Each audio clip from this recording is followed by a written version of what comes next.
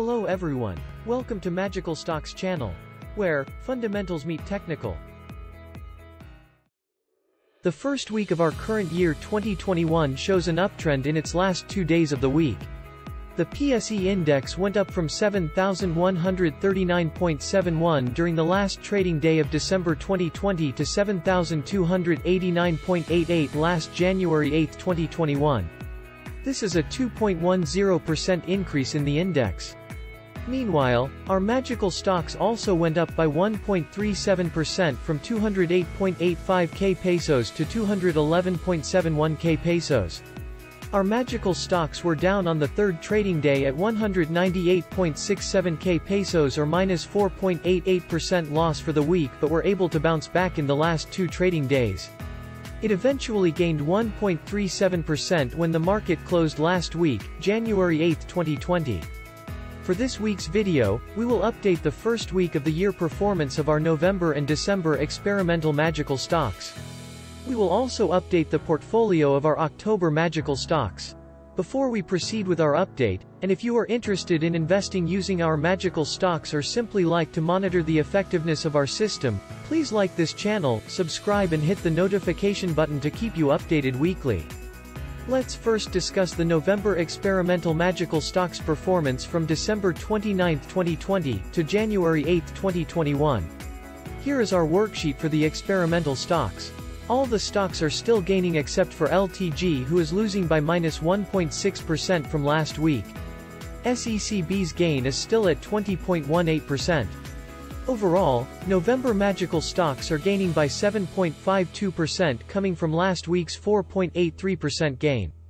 Looking at the trend, the PSE index is now above the benchmark, which means that it already went from its losses last year versus our baseline of November 20, 2020. The gap between the index and our portfolio widened up from 5.25% last December 29, 2020, to 5.84% this January 8, 2021. Our experimental magical stocks for November still have the edge when 2021 starts. Let's now discuss the December experimental magical stocks performance from December 29, 2020, to January 8, 2021. Here is our worksheet for our December experimental stocks. FGen managed to go up and gain 10.11%, and TEL was able to switch from red to green this first week of 2021, gaining 3.87%. Top loser is still DMC, which is still losing by minus 6.60%, the same percentage from last week. Overall, December magical stocks are in the red zone, losing at a low minus 0.33%. The downtrend last year-end was due to profit taking, as we discussed last week.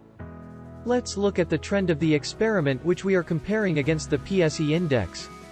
After 3 weeks of tests, the gap between the index and the experiment decreased from minus 1.98% to minus 0.56%, with the market still edging the December experimental stocks. This gap was at its all-time high last January 6 and 7, 2021 at 3.0%. The magical stocks just went up during the last day of the trading day in the first week of January. FGen and TEL leads these December magical stocks. For our October magical stocks, which we have an actual investment, we ended the first week of the year with an almost 40% gain, coming from a 38% gain last year of 2020. A good performance for the October magical stocks after 12 weeks in the market. We will be screening the second set of magical stocks as scheduled. We will show you the screening next week, and we will buy the selected stocks on the week of January 18 to 22, 2021. From there we will monitor this set of stocks weekly on the actual portfolio in BPI Trade. That will be all for the magical stocks update this week.